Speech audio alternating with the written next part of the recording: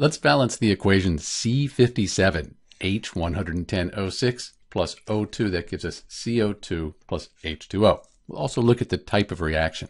Let's start with the type of reaction.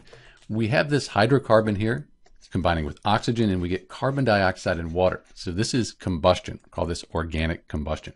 That's the type of reaction. To balance the equation, let's count the atoms up. That looks like this. The thing to be careful about is we have 6 oxygens here and 2 here, so we end up with 8 total. Over here we have these 2 and then this 1 oxygen and water, so we end up with 3. Make sure you count those right. Everything else is pretty straightforward.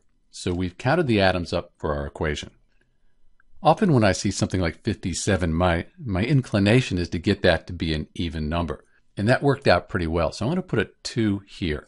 So now I need to update these numbers. That'll look like this.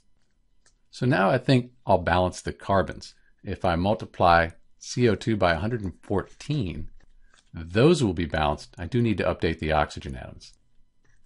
So we have 2 times 114, that's 228, plus the 1 times 110.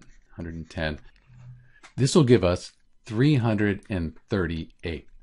So now if we can get 338 oxygens on this side, we're good. So think of it this way.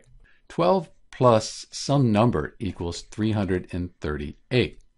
So we could just subtract 12. That would give us 326. So 12 plus 326, that'll give us the 338. So we can change the coefficient in front of the oxygen here, and that won't change anything else. So 2 times something gives us this 326. That number is 163. And we're done. This equation is balanced. This is a pretty complicated equation to balance, especially because you have these larger numbers here. But that's how you balance C57H110O6 plus O2. This is Dr. B. Thanks for watching.